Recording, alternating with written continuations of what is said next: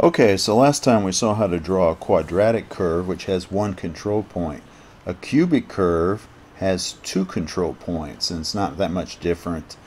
And I wanted to say again that I'm using the Z-code template that I created in the first video.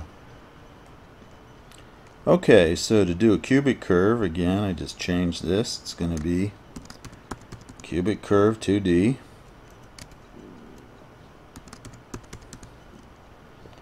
And again, I'll have to include Control-Shift-I in NetBeans to include the class library. And then let's change this to C instead of Q. That actually follows the Java tutorial. Now, the only difference here is that I'm going to have two control points. So I'll go ahead and copy these. And this will be x2 and y2 for the second point. And so then I'm just going to go ahead and copy this, put that in there like so. Oops. And then make that a 2.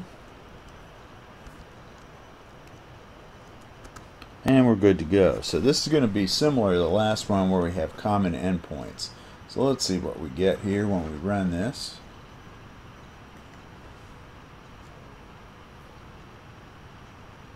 So again, we have all the lines that are joining the two endpoints, but we have two control points now. So sometimes they go above and below the line. So you can see there's a variety of these here.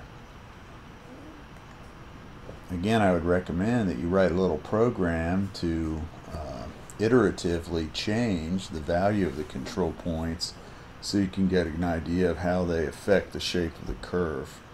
Another good way to look at this would be to use a drawing program where the curves are handles, like in Photoshop. So you can grab the handles and play with the curve. And then it's real easy to see how the point controls the shape of the line.